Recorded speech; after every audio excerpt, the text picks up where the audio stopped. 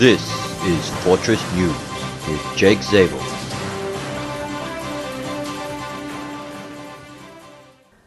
So hello and welcome to Fortress News. I'm your host, Knight Jake Zabel, and join with me today is my underground reporter, Symon Scheiwe, coming down from reporting from Sydney at the 2018 Synod of General Synod of the Lutheran Church of Australia. Symon, how's it going?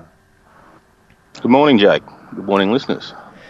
So, we're now on to Saturday for those who will be listening to this, and the Synod's been going since Tuesday, if I'm correct.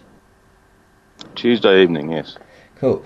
And so, first up, most people who've looked on the internet will see the results of this already, but for those who haven't seen it yet, what was the result from the women's ordination debate and vote? It was fairly comprehensively voted down. I think last time we had a margin of about 7 votes. This time we've had a margin of 30. Okay. So pretty convincingly defeated. Do you have the exact numbers there? Not in front of me, I'm afraid. They are available online. I have seen them in other groups, posted on Facebook and such. Cool. So I'll fill people in. The numbers, according to what I found online, was they needed 271 to pass the motion, and they only managed to get 240, which I think was about 7% that they missed out by. Yeah, 6 or 7%. 6 or 7% swing is my understanding. Yeah. Cool. So no. I missed out by. Yeah, right. Missed out by. Yeah. Yeah. So no women's ordination. That's great. No, not for another 3 years. I'm sure there'll be another motion at some stage, bring it forth again. My hope is that we give ourselves time to heal, come together as a church, gather our thoughts, and re-establish some relationships on both sides. I think that would be the best thing at this juncture, but we'll see what happens moving forward. Yeah, so they haven't passed any motions so far to speak about it next time? Not at this stage, no. However, I do imagine something will come up, and there will be a motion at some stage to look at the ordination question again. Okay. So just on some of the other issues that have come up then, or not issues, some of the other things that have come up during this synod. So, can you just give me a short list of a few of the things else that have been voted on at this synod this year, and what were the results from those votes? At this stage, I guess the other major thing that's been voted on would be the governance changes. They went through with a minor amendment just to keep some accountability in the way that the LCA is structured. There's others better, more qualified than I to speak on that. I guess what's on the docket today is more concerning for me, and that's fellowship in either the International Lutheran Council or the Lutheran World Federation. Okay, so that's coming up today. That's coming up today, and there's also a couple of motions to the floor looking into our professional standards department, our internal, essentially governance, I guess you'd refer it to, and how we interact with each other as church. Okay, I just lost you there. Response to the Royal Commission. Okay, yes. Can you just repeat that? I just lost you for a moment. So the other thing on the docket today would be church fellowship and an independent review into the professional standards department of the LCA. We've had a representative from both the International Lutheran Council and the Lutheran World Federation here at this synod. Mm-hmm. And they've both given an opportunity to speak. I was quite impressed by the International Lutheran Council speaker, very straightforward about Australia's involvement in that group and why we should move forward with them. You're probably aware in the thesis of agreement, which is one of the LCA's foundational statements, we were clear of both those bodies. But there are motions put to Synod to join either or both. My understanding of both is out of the question. Yeah, I don't think you could do that. Yeah, there are motions to join either one or the other. Now, I'm taking the middle road. I think we should stay true to the thesis of agreement on the matter. Mm-hmm. But we'll see how it plays out today, I guess. So would the vote be whether we should consider joining them or actually voting on like which one to join? Both. Okay. How it actually pans out on the floor today, I'm sure there'll be amendments or there'll be something that comes up today. I need to reacquaint myself with what's actually in the book of reports to get a better understanding of what's going on today. I've sort of been taking the book of reports as it comes. Yep.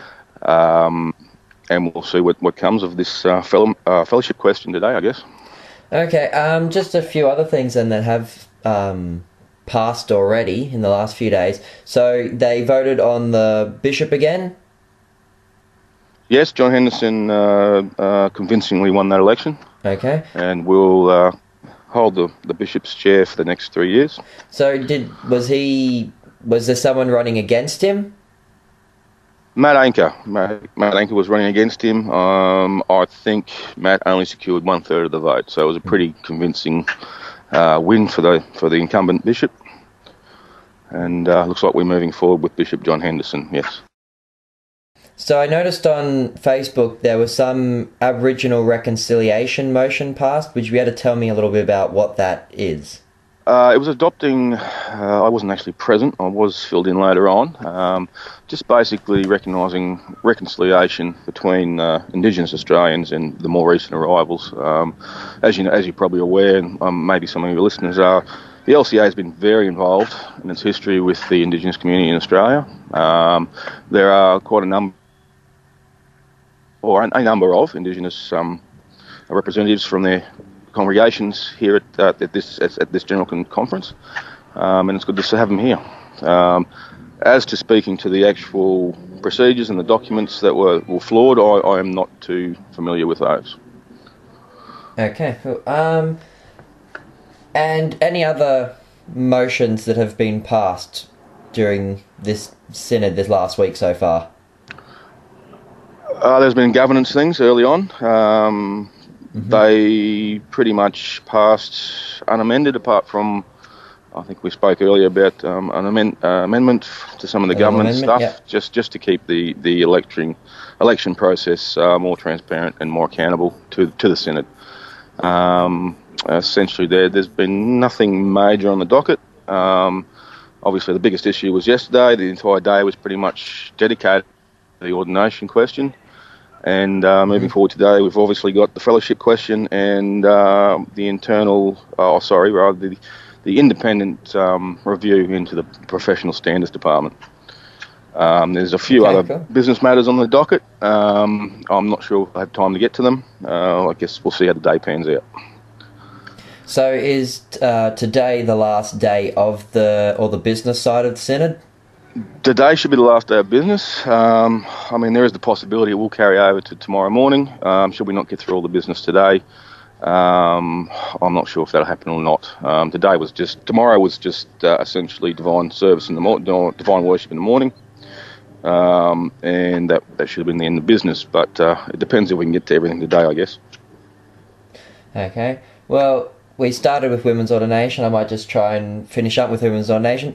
Could you just give me a quick rundown exactly what was the general procedure of everything yesterday with how they did this vote on women's ordination? There was a motion from the congregation that some theologians and a lay person from the synod be able to give the case for the current teachings of the LCA. There was an excellent address by the three speakers, just setting forward the order of creation, how that relates to the ordination of men only, and current practice and doctrine in the LCA. We then moved on to the implications of the motion surrounding the draft document for the case of ordaining both women and men. And why should it not be church divisive? They addressed the church divisiveness issue first, and carried on with open mic debates as to whether or not it's a good idea in the LCA to adopt the draft doctrinal statement. This carried on for a number of hours, I guess, and was eventually voted on late in the afternoon yesterday.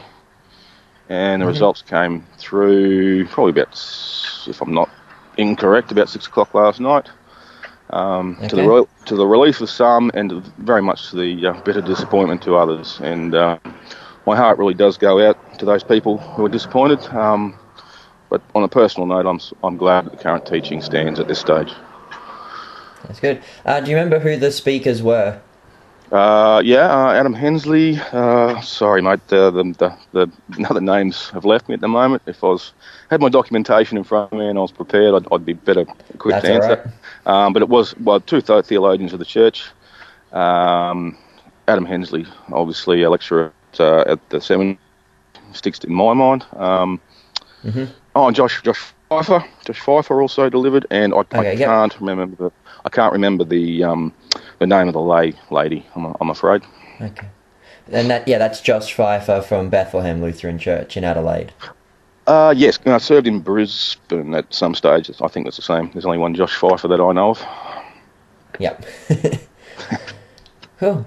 Well, that probably wraps up our report for today, and I thank you, Symon, for coming on and giving this report. Thanks for having a chat, Jake. You're welcome. Goodbye and God bless. Thanks, mate.